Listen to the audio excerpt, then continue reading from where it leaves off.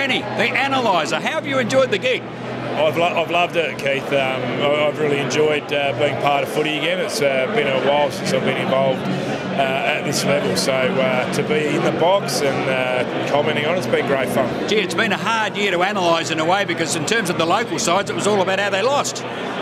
Yeah, it was, and probably in a way that's one of the easier things to do is look at reasons why teams lost. But working out a team's strengths, certainly coming into the finals, I think there's some very intriguing, and you'd have to do a little bit of research to try and work out where some of the teams are going to get it over the others. And I really can't wait for the finals. I think it's going to be some of the best quality of teams in the finals. I really think it goes right down to the bottom with teams that could possibly win against the top four. So unlike other years where you can say, oh, well, 6, 7 and 8, they can say goodbye. Yeah. You reckon that people like, well, West Coast, Essendon, Carlton, you see them actually being able to shake them up? Well, they are, and Sydney beat Geelong at home, and St Kilda have been there for the last 2 years, so you can't write them off. So and they've had a sort of season in 2 halves, haven't they? They're still coming. It took a long time for them to get themselves moving, but I mean, what a great effort to get where they have. So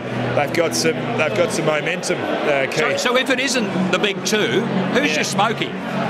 I don't think that they'll get there, but I love Sydney. I love the fact that they're like they're out here somewhere. All the rest of the sides are over here, because the way that they play is, I mean, it takes a lot of discipline.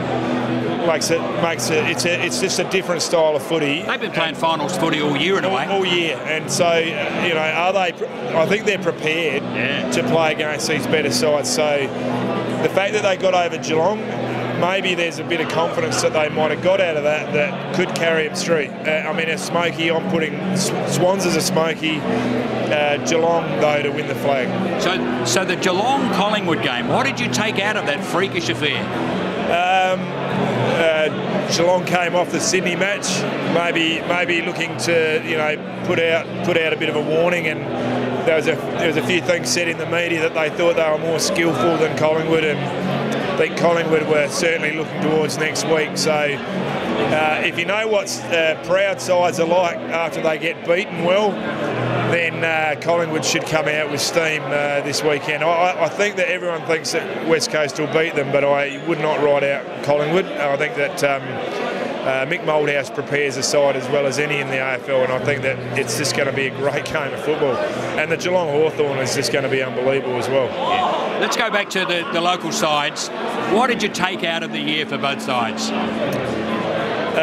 That physically, probably both sides aren't up to scratch in regards to being able to compete against the best in the competition. Certainly from Adelaide's point of view, structurally, the way that they play the game has been superseded, and opposition sides have found the key to beating Adelaide, and their inability to adapt it means that they've got a lot of work to do.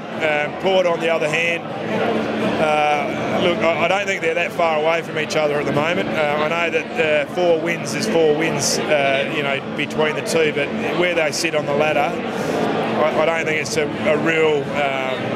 I think both sides are a long way back, and they're going to have to do a lot of work to get themselves up.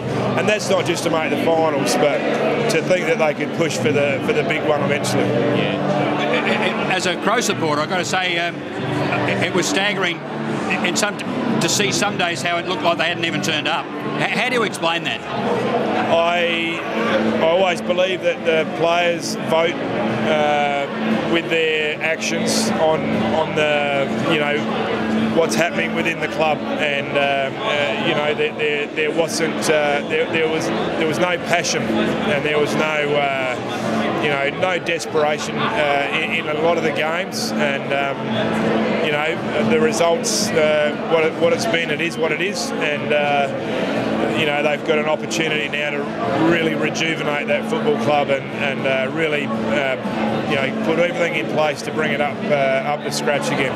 Matt Primus, when they didn't turn up for him some days either, so can he find something without maybe he's got to have changes around him as well?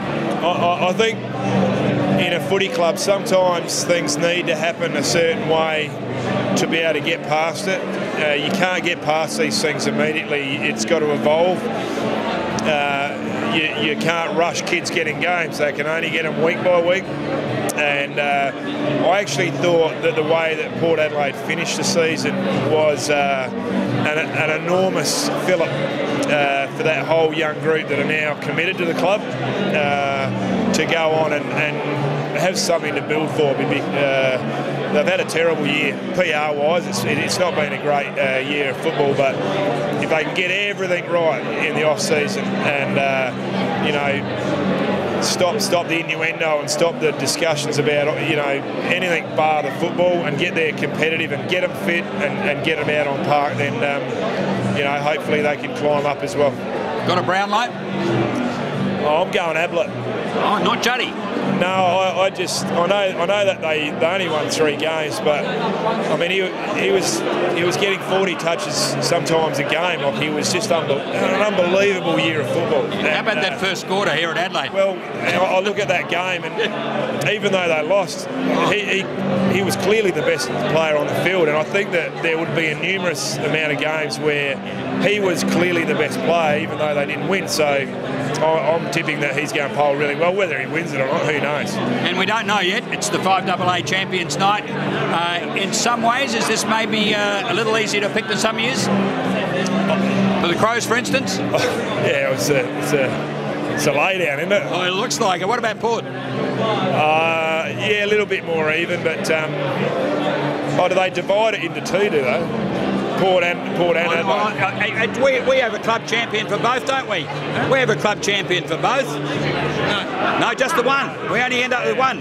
Well, it's one medal. So we end up with one at the end of the night. So it sounds like, yeah, I would say Thompson would be impossible to beat. Sheer weight of touches. Sheer weight of consistency. Yeah. I don't think any other player has been as consistent as Scott Thompson this year. So you're looking forward to next year already, or do you need a break? I'm going to need a bit of a relief from footy. I have really enjoyed it. I go right through with the radio Sunday Mail and also Channel 10 with the finals, and really, you know, I've been asked to do the lead up to the Carlton Essendon game. So, you know, to really get into the finals footy is what it's all about. We're looking forward to the Analyser going right through to the grand final. Thanks, mate. Good on you, mate.